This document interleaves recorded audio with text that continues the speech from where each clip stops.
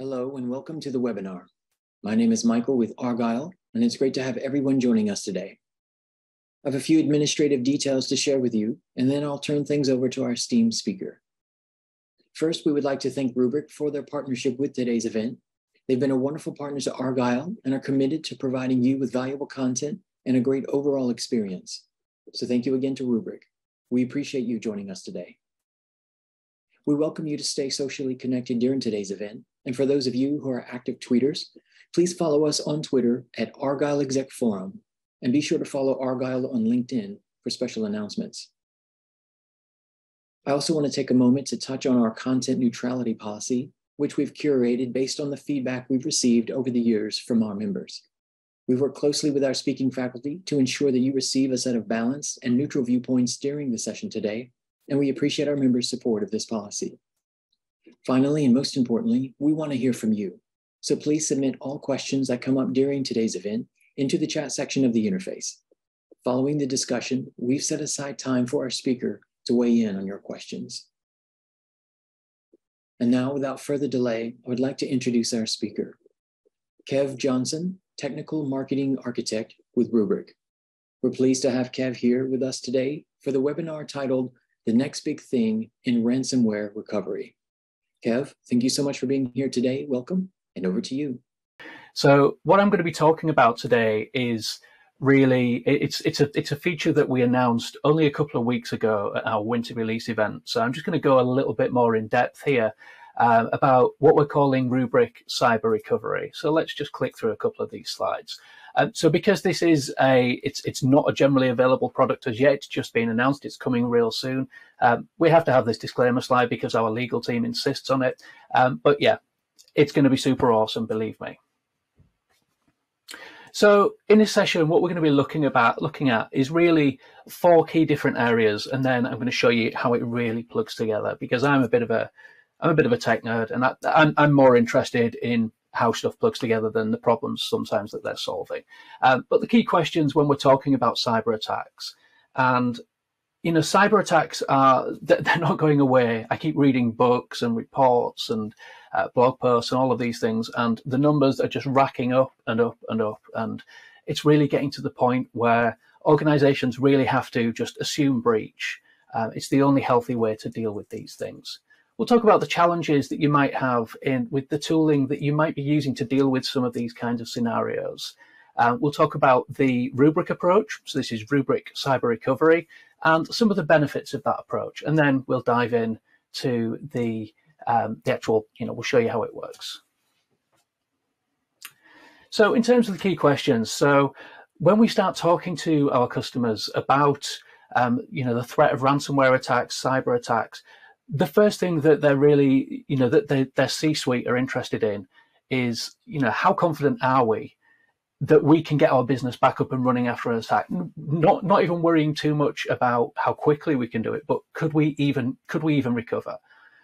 Many organizations will find that they're in a position where, they actually have to pay the ransom because they don't have the tooling, they don't have the people, the processes to help them recover from something like that.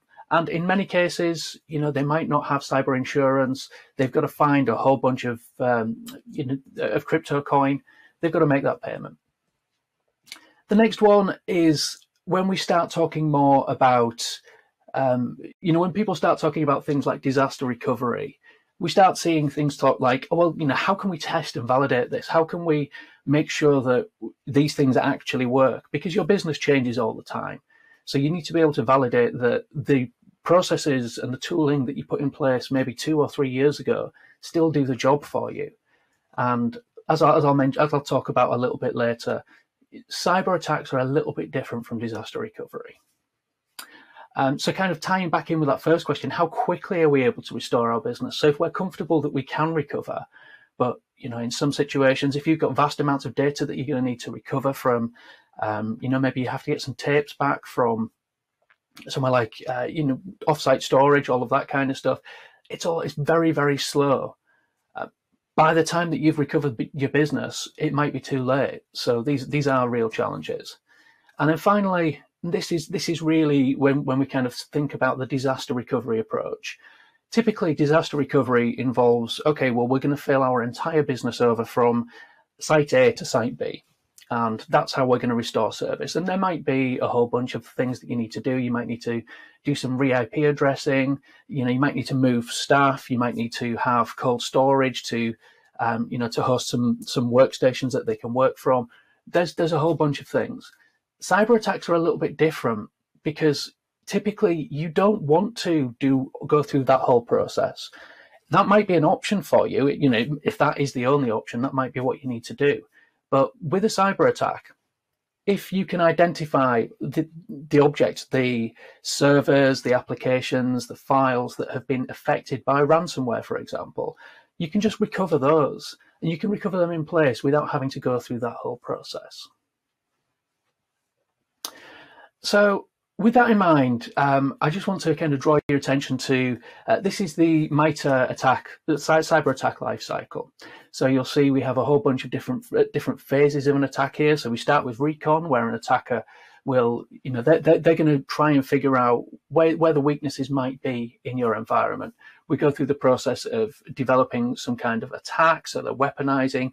They're going to deliver that, then they're going to hit the exploit. The exploit is when they get their foothold within your environment. They then establish command and control. They go on and then execute their payload. So that's the point in a ransomware attack where you start to see, for example, data being encrypted. That's the point that you notice it. The attacker is still there all that time from that point of exploit. And that might have been a couple of days, it could be weeks or even months in some cases.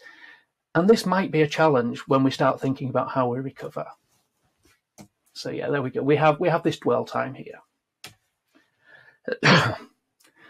So when we start talking about traditional disaster recovery, we're talking about that whole, okay, we're going to fail over from site A to site B. There's a challenge here in terms of integration and intelligence, in terms of knowing where that safe recovery point is.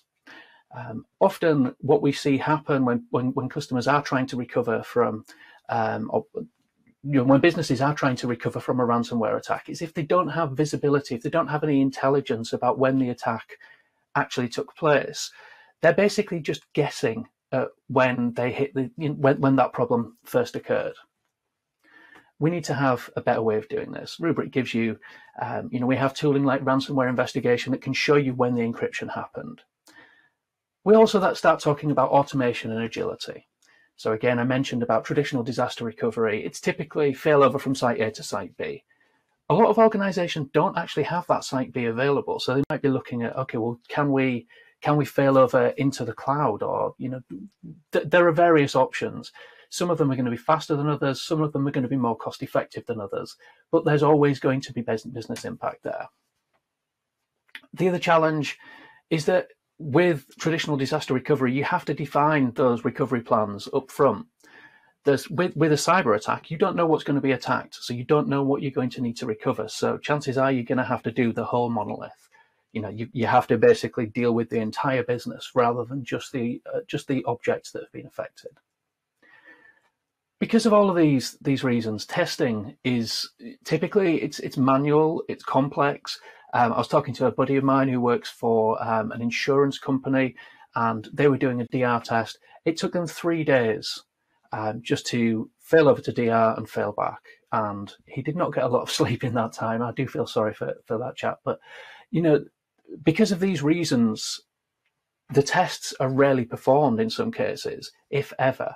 And if you don't test something, much like with backups, if you don't test your backups, you don't have a backup. You don't know that you can recover. And the value of a backup is in the recovery, obviously. And then finally, if we want to go faster, businesses always want to go faster. So one of the challenges, and I'll get to this in a moment, is that when a cyber attack occurs, your security operations team are they're going to lock down your environment. They need to identify exactly what's going on so that they can be comfortable that they can clean it up, and they can be comfortable that everything is gone, that not just that initial attack. Remember, I mentioned the MITRE attack lifecycle. So what we have there is there may be multiple tactics, techniques, and processes that are in use by an attacker. So while you will be able to identify the point in time that the encryption happened and possibly the strain of ransomware that's in use, there may be other compromises in place within your environment that you're not necessarily aware of. So you could recover the files that have been encrypted, but if the attacker is still present, you've got problems. So we see that the forensics has to happen in series with the attack. So even if the ops team can identify that clean recovery point, the security team might not necessarily be happy for you to just recover and bring the business back online. And obviously downtime sucks. So I mentioned all of these things on the previous slide. So the current challenges with cyber recovery, it's complex, it's slow, it's error prone, and it's difficult or impossible in some cases to test without impacting on production. I'm seeing lots of comments coming in on the questions, so do keep it up. This is all good stuff. So first things that we notice, we have an attack. We don't really find out about this attack until something bad happens. So the attacker is within your environment. The first time you know about it is when somebody calls the help desk and says, I can't access my files. There's just a bunch of text files that tell me to send some Bitcoin to all of this bad stuff. What do we do? So if you're lucky, you might have a tool that can identify these things as they're happening, much like Rubrik can do with ransomware investigation. But as I mentioned earlier, production is then down until forensics are completed. So the next step is we need to basically build a sandbox. We need what we call an isolated recovery environment. So this is an environment that is separate to production, ideally, where you can do some testing. So this is where the security team they'll detonate the malware. They bring all their tooling to the table, identify what's gone on. So you have to find some compute, you have to build some networks, you need to define some storage. You then need to select a recovery point. As I mentioned earlier, one of the challenges without any kind of intelligence built in is that you're basically just guessing at what that safe recovery point is going to be. Now, you might be lucky, you might get it right first time. Chances are you probably won't. So you recover that data. Now, again, you might have to get tapes back from offsite storage. You load them into your tape library, you do your recovery into this isolated recovery environment. And at that point, the security operations team can perform their cyber investigation using whatever tools they need to use. Now, obviously, every security team works differently, so they can just bring whatever tools they need into this isolated environment. So we do all of this scanning. We'd go, okay, right, great. Is this recovery point that we've selected, is it a clean, safe recovery point that we can bring our business back online with? And as I mentioned, chances are it's not. So you just go around that process again, and potentially again, and again, and again. And all of this time, your business is down. So yeah, as I said, this process is likely to be executed multiple times before you find that correct recovery point, that clean recovery point. So this is a challenge, but once you get there, happy days. We can now recover that to production. Now, that's for one system. Chances are you have multiple sets of applications, multiple different systems in use within your organization. So basically, you've got that whole process to do, whether that's in parallel or in series. You have to then identify which ones do we need to bring back online first, which ones can wait until a little bit later. But that's the current cyber recovery workflow for a lot of organizations. Oh, there we go. So if you're lucky enough to be a Rubrik customer and you have ransomware investigation and threat hunting available, then this gives you a bunch of advantages. So first of all, Rubrik ransomware investigation will now identify the strain of common ransomware attacks. So we do analysis of your backup data on your backup platform. So the data is not going to our cloud or anything like that. It happens on the platform that lives with you. And we can go, okay, we've identified some strange behavior here. Where we see that strange behavior, we'll then run that through an unsupervised machine learning process. And that machine learning process can identify with incredibly high confidence where we see encryption activity. At the same time, we can analyze the way that that data has been encrypted, and we can basically cross-reference that with what we know about common ransomware attacks. We can tell you, for example, if you've been hit by Lockbit. So this is cool. We know what ransomware strain we've been hit by now. So the next thing is we take what we know about that ransomware strain and we build a threat hunt. So we go and grab our YARA rules. So that's how we define the indicators of compromise. So you can go to CISA or your anti-malware provider. You can get these YARA rules all over the place. Whatever works best for you. You then just throw that you load those into Rubrik Threat Hunting, and you can then use that to identify not only the place where that threat was first seen, but you can also identify the point in time when that threat was first seen. So if we think back again to the MITRE attack lifecycle, what we have is ransomware investigation can show us when the encryption happens. So that's a good place to start. We can then work back from there using threat hunting and identify, okay, we know this is most likely, it might be a specific advanced persistent threat that's it within your environment. Here's what we need to look for. We can work back to the point in time when they first got their foot in the door, so to speak. And once we've done that, we can just say, okay, great, we know that clean recovery point. Let's recover that into production. No problems. So that's kind of cool. That's what you get already with Rubrik through ransomware monitoring, investigation, and threat hunting. Maybe that's not enough though. So as I mentioned earlier, what might have happened is the vector that an attacker gained a foothold within your environment for using. There may be multiple different attacks in use throughout the process.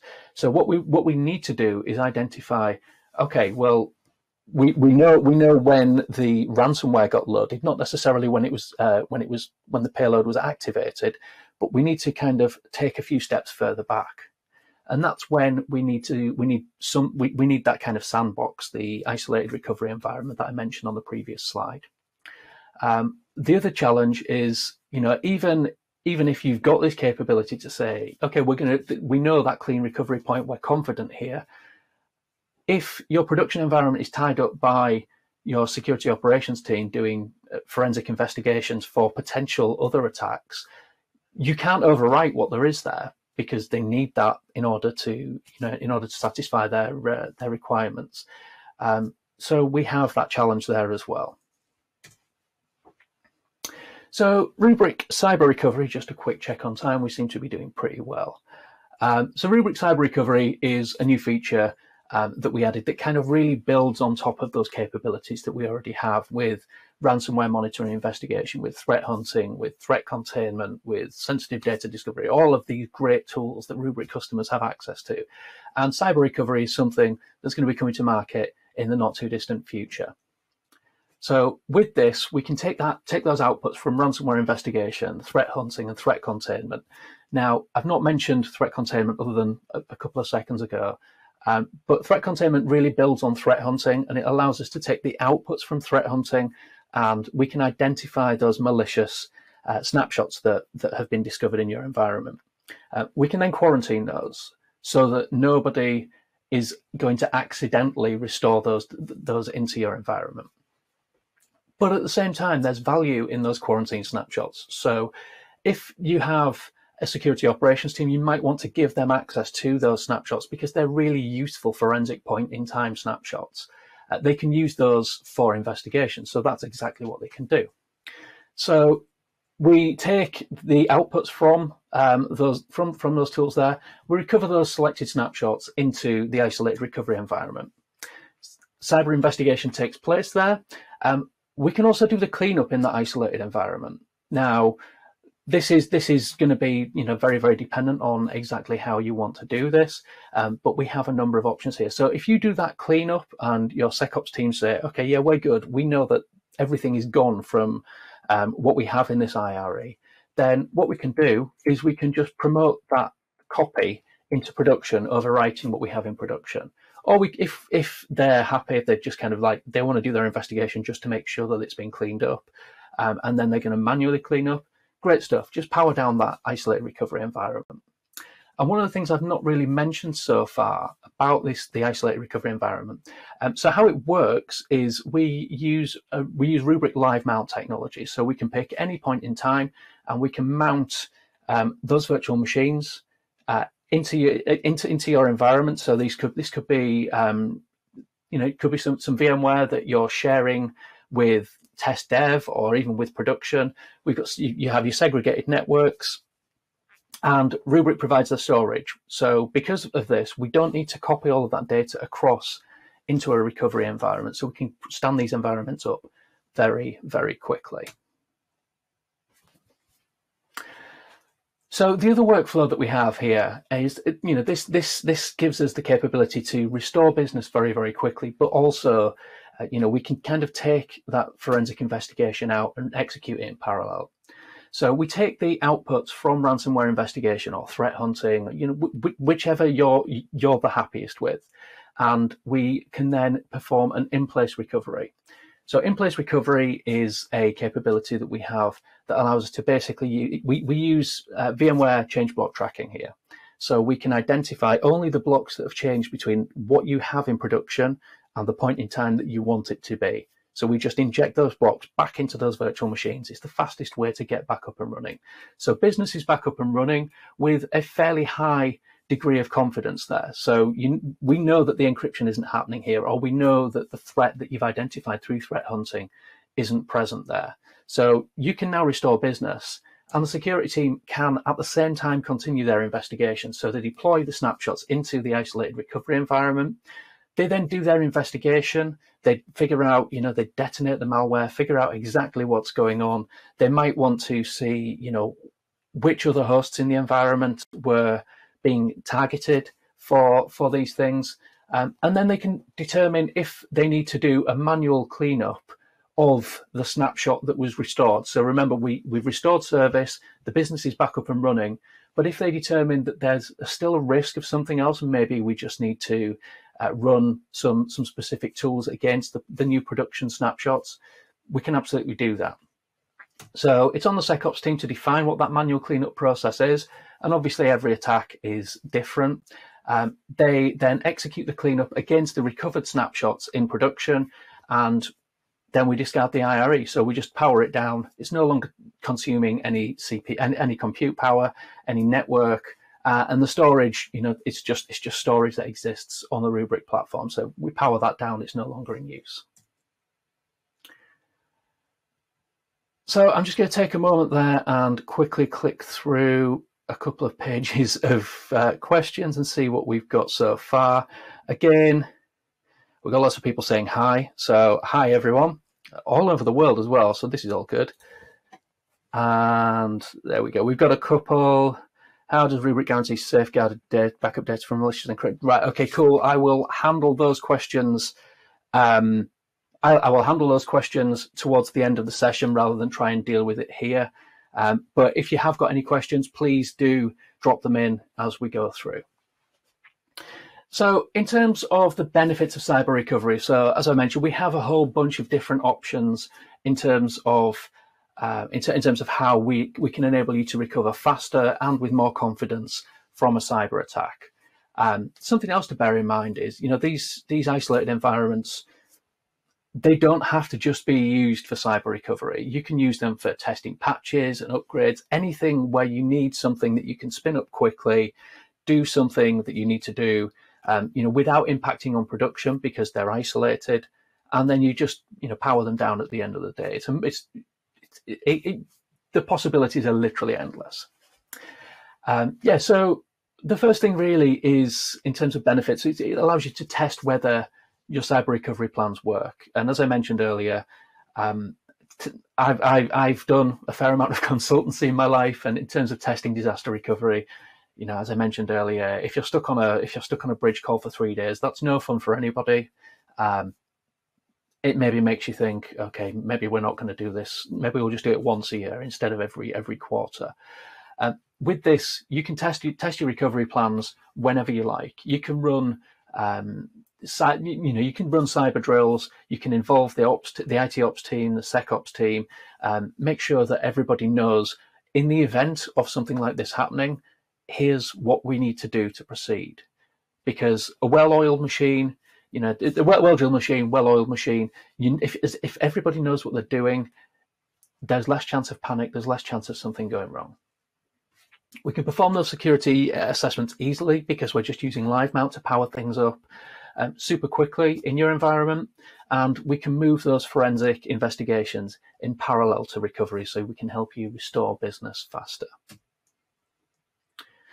There we go, and my keyboard stopped working, so let's try the mouse.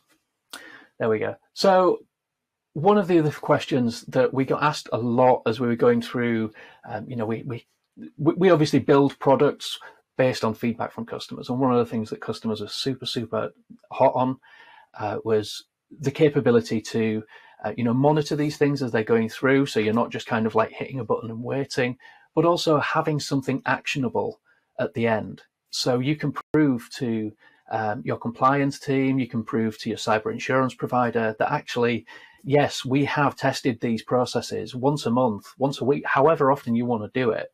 The more often that you do it, the better the outcomes are likely to be when bad stuff happens. But we generate these reports so you can prove exactly what's happened. We can see, maybe you've made some improvements in the process so that systems are restored quicker. So you can show, in this case, it took 1 hour and 8 minutes to restore these 11 virtual machines in different priority groups using live mount. We have all of those things. We can do cyber recovery, cyber assessments more easily. So my experience with security teams is every one of them is different. Everyone has their own preferred tooling. We're not tying you in to anything specific. We're not, there is no, well, you must use Tenable Nessus or whatever tooling you want to use. You just bring it in, connect it to the same network, away you go. You can do whatever you need to do. This is all done in an isolated environment. And finally, so this is kind of the very beginning of the wizard for how this process works.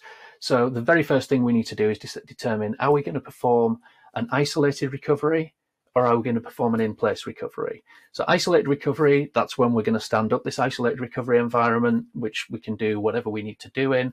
In-place recovery is, okay, we're just going to use this because we need to restore service as quickly as possible. So I'm just going to take a quick mouthful of tea. And then we move on to the how it works. So this is basically what it looks like when you kick it off. So we can see in here from our orchestrated application recovery, we can see these are all of the different objects that Rubrik is protecting. Obviously, we have a whole bunch of different things. We've got different clusters in play. We've got different data centers in play and different SLA domains as well. So you don't need to define any of these things up front. So we can just go, okay, well, we're going to select 3 objects or 100 objects, whatever you need to select. You can define this at runtime rather than having to define it all up front. We then go up there, we click on Start Cyber Recovery, and this then brings us in here. So we can see in here what we've got is this is the output of a ransomware investigation. So we can see, for example, let me just grab my mouse. Over here, we've got a whole bunch of different suspicious files. So we know that there's a really good chance that we have ransomware attacking these particular objects. So in that case, we just go through here, we select the objects that are affected, and we go Start Cyber Recovery. So having that visibility into where the encryption activity, etc., has happened is super helpful. So here we can see we have 3 objects that we've selected. So we've got 3 different web servers. We've done a threat hunt. So in this case, we've identified that these have been hit by Lockbit 2. And so we need to figure out where we're going to go from here. So we're going to perform an isolated recovery because, again, we're not going to do the in-place recovery. We need to figure out a little bit more about how that Lockbit attack happened and make sure that nothing else has been affected as well. We then need to select the point in time that we're interested in. So we can select any backup point that Rubrik has on the platform. But because we have these integrations with ransomware investigation, with threat hunting, and with threat containment, we can see, for example, here that we can select only, if we were doing an in-place recovery, we might say, okay, we want to select the ones that have no matches from the selected threat hunt, or we might want to select if we want the bad stuff so that security operations team can do their investigations. We're probably going to be looking at something that's either got one or more matches in the selected threat hunt or that has been quarantined. Once we've done that, we just need to define our compute. So in this case, we're going to select a vCenter server, we're going to select a data center, we're going to select a cluster that we're going to do this recovery to. Now, again, this might be dedicated hardware that you've got specifically for cyber recovery. It could be your production environment. It could be a test dev environment. Because the isolated recovery environment is only consuming that compute, only consuming that network while it's up and running, you don't need to dedicate hardware to it necessarily. It's going to depend on security policies and everything in your environment. Once we've defined the cluster, we now need to select the relevant isolated networks. So these are predefined in vCenter server, and because these are your networks, it's down to you as the customer to ensure that they're isolated off. So whether you have firewalls between them, or whether you have dedicated separate switching, whatever makes the most sense. But again, we just select the relevant networks for each object that's been selected, and away we go. The next part of the process is we need to define a recovery order. So this can be useful if you have multi-tier applications. Something else to bear in mind here is because this is isolated, you might need to also include some supporting infrastructure. So things like DNS, things like authentication, you're probably also going to need those in the isolated recovery environment. In that case, you're going to want those to come up online before you move on to your application servers, your database servers, your web servers, all of these things. So having the different priority groups can really help there. Also, we have that capability, as you can see there, that we can add pauses. So if you know you have, when you stand up your base infrastructure, you're going to want to leave it maybe 5 minutes, 2 minutes, 3 minutes, whatever you need. You can add those pauses between those recovery groups, priority groups rather. And then the next thing is the capability to execute post-recovery scripts. So these recovery scripts could do any number of things. It may well be that because this is an isolated environment, you need to configure the environment to log data locally rather than sending it across your SIEM tool, because your SIEM tool is in production. This is isolated, but you still need to be able to access those logs. It may be that you want to kick off a scan with your EDR tooling. It could be almost anything. So in the initial release, we're going to be supporting Bash for Linux and PowerShell for Windows machines. These scripts there's three options here. We can either have them already exist on the virtual machine at the point that you back them up. So that might be a use case that works for some things, but you can also inject them as well. So either you can provide Rubrik with a path to that a path to where the script exists, or we can just hit this edit script button. And this edit script button literally just gives us this pop-up. We can paste in our script as we need it. We hit save, and at the point of recovery, once we've got to the point where that virtual machine is recovered, we'll inject that post-recovery script and we will execute it. And again, there we go. We can see that this is a Bash script, and this is exactly what you're going to get. Now, we do also have that capability there to, if you have post-recovery scripts and you want the entire recovery to fail in the event that a post-recovery script fails, just check that box there. That will cause your recovery to fail, obviously, if those criteria are met. But it may well be that for security reasons, that's preferable to just having it throw an error and warning, and you can kind of skip on. Once we've done that, we need to give the recovery a name.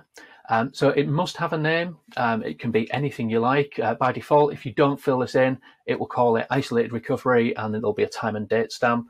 We also have this option to save as a recovery plan. So if you flip that switch across, you can give that recovery plan a name. And this basically allows you to save all of the details that you've selected. So the virtual machines that you've selected, the networks, the cluster, the scripting, all of that stuff is saved. The only thing that's not saved as part of a recovery plan is the point in time that you've selected. So this might be helpful if you have requirements to, for example, to regularly test the recovery of a specific set of servers. Or if you have a standard cyber recovery plan and you've identified 5 or 10 of the most important applications, and those are the ones you want to test every time. So at that point, you can save that as a recovery plan. Then in the event that you need to re-execute this, you just go and select that recovery plan and you select the points in time, and it saves you having to go through that wizard, basically. So once we've done this, we get this pop-up which says the recovery is in progress. So we can come through here, we can monitor the progress, we can see we're at 24% on this particular workflow. And then we go through, we can see it's been successfully tested. And we can then drill into that. We can see every single step in the way. So I can't really see because of the lights in here, but we can see we have each of the different priority groups, the different virtual machines that have been brought back online. We can see we have our post-recovery validation. So we've validated that things like VMware tools are running. We've validated that the scripts have executed successfully. All of this data is there. You can download a report just by going up into the top corner there. We can click across the details. We'll get a bit more information as well. But as I mentioned earlier, one of the key things that our customers mentioned as we were kind of feeling out exactly what they needed for this specific use case was being able to prove that they'd done these tests. And so we've got some super handy tests, super handy reports that will kick out all kinds of information, including when you see failures. We see we have a failure here. It's not often you'll see vendors that will say, okay, yeah, we'll show a failure in a report. But yeah, so sometimes things happen. Maybe you've selected the wrong network and applications didn't start up successfully. But we want to see when those things fail as well as when they succeed. We want to know how long it's taken to recover. We can measure trends, all of this good stuff. So yeah, just to kind of finally wrap up this section, and I think I've done all right on timing here actually. We give you that capability to test, validate, and document the success of your cyber recovery plans. We give you that capability to mount the backup data into isolated environments for faster cybersecurity assessments and testing. And we also allow you we really enable that capability to move your forensic investigations out of band in parallel to, so that the security team can do what they need while you get on with restoring business. Thank you, Kev, for such an insightful session. Now, this concludes today's webinar, and I want to thank everyone for joining us today for this fantastic virtual event. Thank you to our partner, Rubrik, and enjoy the rest of your day.